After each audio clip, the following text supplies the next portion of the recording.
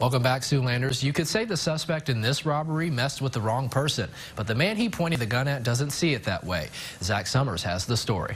It's the first sport I ever did. 36-year-old Josh Hinges has practiced judo for as long as he can remember, and he found success in it over the years. Yeah, I've got to travel around the country and around the world competing and training and doing seminars. A former member of the USA Judo team, Hinges last competed about 5 years ago. But the instincts he learned from the sport kicked in Monday night when someone tried to rob him. So he came up from behind and he grabbed my shoulder. And just in judo, when someone grabs you, there's just a muscle memory way you move. Hinges was walking home from a gas station near 41st and Warwick when he felt something push into his back.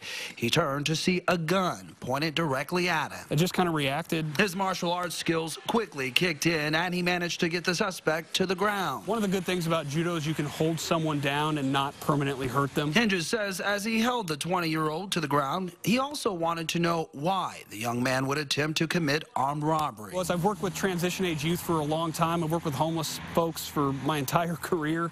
So I wanted to see kind of what led him to this. Kansas City native says the suspect shared that he was having trouble at home. Look, people, they've got to own their behaviors, but there's also a reason they behave a certain way. Hinges says the suspect was very remorseful and knew he had messed up. There's no sense in this defining who he is. Like judo, which means the gentle way, Hinges says he thinks we all could be a little less rigid. I think the biggest is if I can forgive this kid, I hope he's going to own it. And when he owns it, let's find a way to make the most of his life.